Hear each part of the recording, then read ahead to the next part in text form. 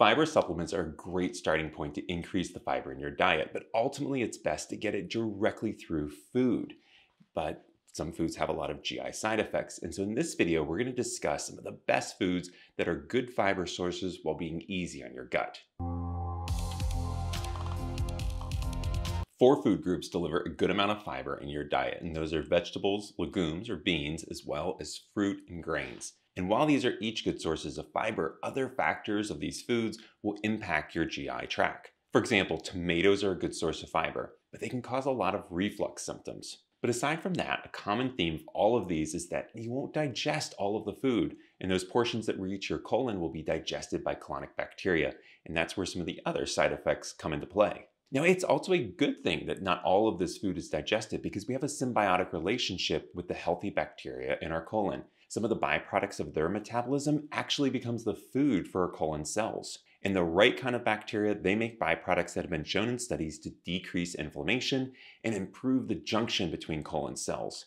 They're like little neighbors giving each other a big hug to make sure that you don't have a leaky gut. Fiber supplements can confer some of these benefits, but a whole food is an even better source because there's lots of other nutritional benefits to eating good foods. They have other antioxidant properties, rich in minerals and nutrients, vitamins that you require for daily living. Vegetables are a particularly excellent source of those 4 food groups that I introduced because they are not particularly calorie dense, and that makes them the cornerstone of a nutrient-rich but calorie-light diet. As you add fiber-rich foods to your diet, plan to phase out some of the supplements that you use. You don't want to have too much fiber because that's going to actually give you a lot of bloating, and I wouldn't want you to back off of those rich foods and keep on the supplements that you actually now have the opportunity to decrease. Look for food sources that balance soluble and insoluble fiber, but don't just leave it at that.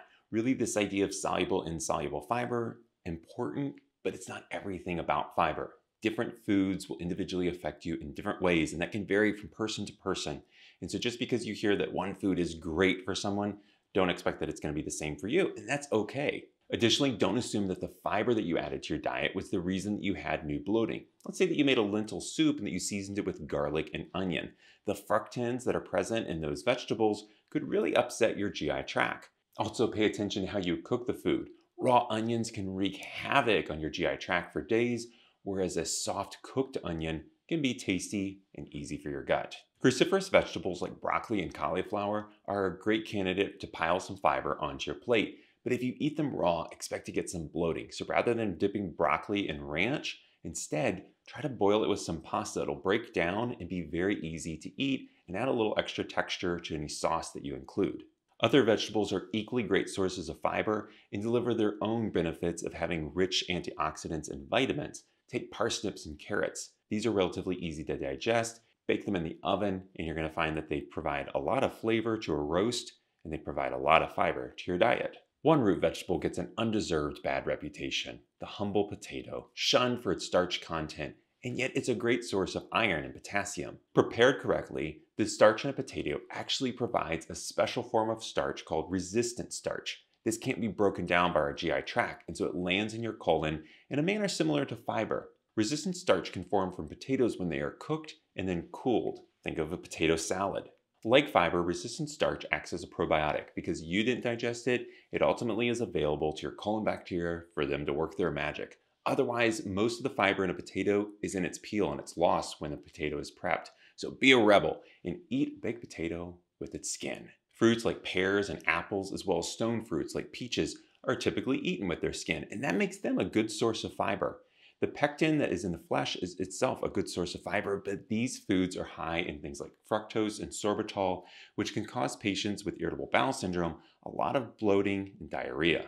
Grapefruit and other citrus fruits may be better tolerated, and these have pectin, a great source of fiber, and this stimulates the growth of bacteria, which comprises the bulk of your stool. And like we've discussed previously, the bulkier your stool you get, the easier they are ultimately for you to pass. Kiwi and passion fruit are another alternative source of fruit fiber, with the additional benefit that you're going to feel like you're on a tropical vacation. When aiming to add fiber to their diet, a lot of people want to go big, and they will do that with lentils, which provide 15 grams in a single serving. That's half of your daily goal. How convenient to just throw it all in at once. This is like going to the gym, strolling over to the bench press, and trying to hit your own weight on reps on day one of a strength building routine. You are going to leave sore, if not embarrassed. So slow down, Rocky, and add your lentils as a small side so you don't overload your GI tract. There's a dose response to the fiber that you eat and the water you consume and how large your poop is. It's also true that larger fiber particles will bulk up your stool more than smaller ones, and cereal is a good source of large fiber particles. It's also a great way to introduce some fiber early in your day, which helps to spread out the fiber fun. Of the four groups I originally mentioned, whole grains tend to pack the most calories. And for people who have celiac disease, they really have to avoid wheat.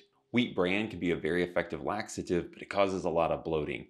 And so there's a lot of reasons that we should be looking for some alternative grains to seek fiber. Note that bulgur and couscous do provide fiber, but these are actually wheat products. So if you have celiac disease, I want you to still stay away from these. Oatmeal provides soluble fiber, and when it's certified gluten-free, is a good option for a person with celiac disease. But an even better grain alternative may be quinoa, which is very useful for both a pasta substitute and for an oatmeal substitute.